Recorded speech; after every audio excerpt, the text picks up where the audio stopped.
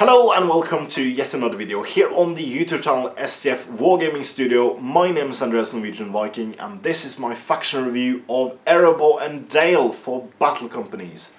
And I hear you say Erebor and Dale, but they are not in the book. That's right, because they are on this White Dwarf, the November White Dwarf from 2017, where both Erebor and Dale and Gundabad were released.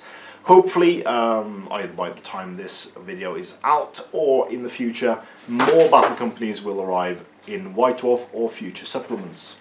We have got confirmation that we'll get at least Numenor and Spiders in the future, so that's a very huge plus. So Erebor and Dale is a battle company which sees you having to buy 3 plastic sets and nothing more. Good. So the starting battle company consists of 2 Warriors of Erebor with shields, 1 Warrior of Erebor with spear, 1 Warrior of Dale with shield, 1 Warrior of Dale with shield and spear, and 1 Warrior of Dale with an Escaroth bow. So that's 3 models from the Dwarven box and 3 models from the Dale box. The advancements for the Warriors of Erebor are 2 Grimhammers, so that's the 3rd box you need.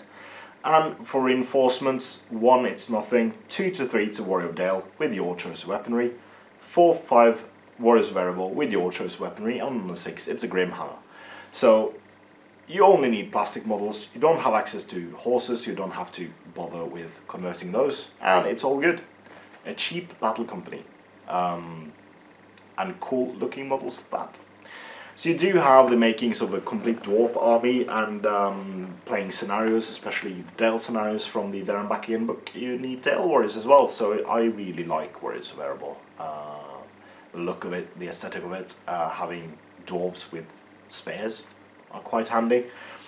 I think I would like my Warriors of Erebor to be all heroes, because I think the ability to roll a 6 or get that roll to 6 to get Grimhammers are better than my Warriors of Erebor becoming Grimhammers.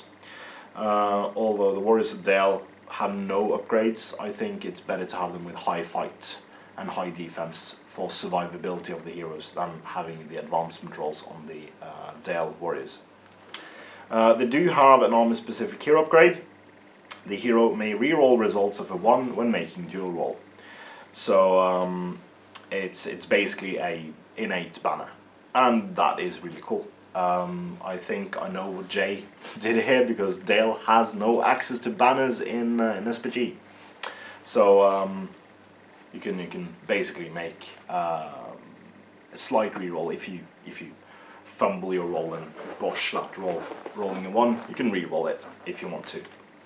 So I like the aesthetic of the Dale models. I have always wanted to paint up a Dale army. Sadly, the other Andreas got the army painted before me to use in the scenarios between Dale and Smaug, so missed my chance to paint them then, but I will do in the future, especially after 5 years when we basically switch side in the Grand Campaign and I'll be the good player. Then I'll need the Dale Warriors to paint up for myself. So tell me in the comments below what you think about this White Dwarf exclusive warband. Do you think they will make a supplement with more warbands, including this one, as a published hardback book in the future? Or am I just mad thinking that they'll do that? Do tell me in the comments below. Please comment, like, share and subscribe. Consider supporting STF on Patreon using the link in the description below, and as ever, support your hobby.